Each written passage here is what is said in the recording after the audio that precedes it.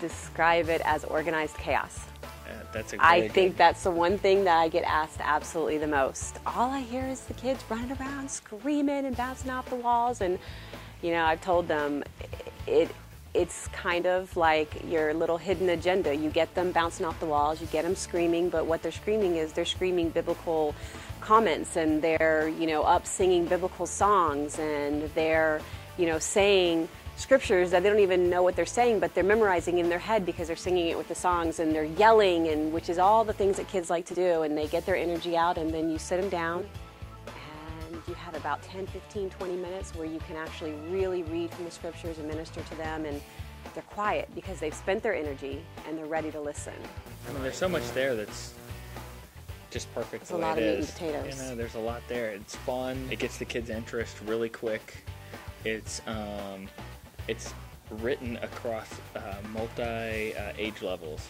So we got small kids in there from kindergarten all the way up to 4th grade, and all of them seem to get something out of it every week. We've been to a lot of different churches because we've moved a lot, and I have always been a part of the children's ministry, and I have to say, I don't think I've seen a program so encompassing that it gives my kids something to think about throughout the week.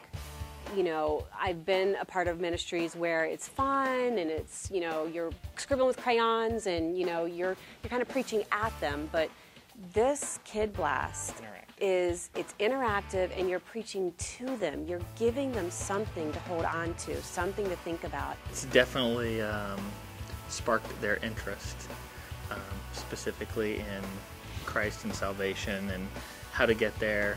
We've had conversations just out of the blue. One night out eating at a restaurant, kids started asking us specific questions. It was very interesting just to see that from our children. Kindergartner. You know, kindergartners asking questions. Good questions. Yeah. I mean, in-depth, you know, very questions. A little surprising. You might be a redneck if your kids got saved at Arby's.